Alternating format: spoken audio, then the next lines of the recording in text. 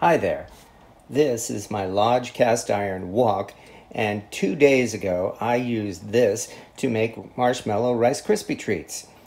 And I got lazy and I did not wash the pan out immediately. So as a result, we have a coating of melted on marshmallow glaze along with some spare pieces of cereal. The marshmallow has solidified to the point where it feels like a plastic coating on the surface of the pan. So this is going to be an experience to clean up. That's why I thought it might be a good idea to record this and just show you folks what it's like to clean out a cast iron pan. Now, of course, everyone has their own methods for cleaning cast iron, and all I can do is show you what I like doing the best in my kitchen. Now, I do have a chainmail scrubber, and I do use it every day for cleaning my cast iron, but not everyone has one of these. So, until you get one of those, what I really recommend is using one of those stiff green scrubbies. You know, the kind that they sell from Scotch-Brite, and you can usually get these things dirt cheap at Walmart or Home Depot or the like. You normally can't find these at the dollar store, though, and while they do sell some scrubbers at the dollar store, these things will work okay, but not as good as the really tough scrubby. So definitely go out of your way and get a few of these if you can.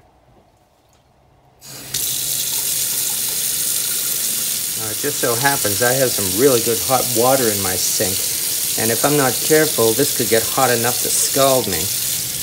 This is not that hot, fortunately, but it's nice and hot. And all we do is start scrubbing away.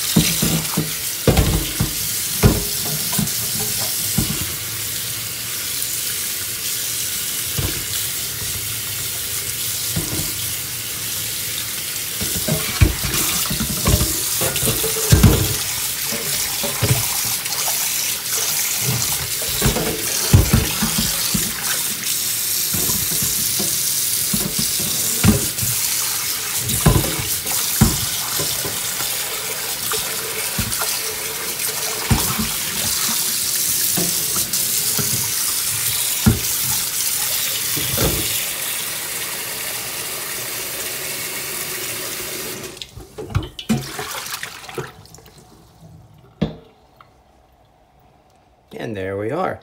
Now all we have to do is put it on the stovetop burner and dry it off.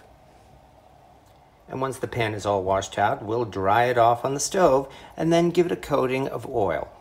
Coating the dry pan is important, of course, because it will, of course, help to prevent rust. Now, a lot of folks like to use vegetable oil or canola oil or even olive oil for coating their pans after they're done. But I like to keep this little cast iron platter with Crisco by my stove because I find Crisco works really well for coating your pan after it's dried off. And when you've got a large cast iron collection like mine, that actually means a lot. And we turn on the heat to the 3 setting on my stove, which is about low to medium heat. and let it dry out for about 5 to 10 minutes. And I simply use a dollar store cloth to apply the Crisco to the pan while it's still warm.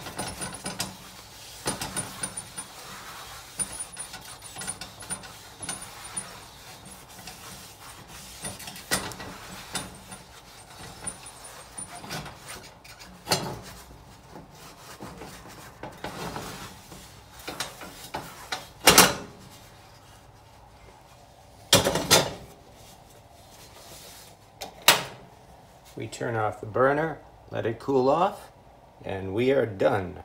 The wok will go away and come out to play another time.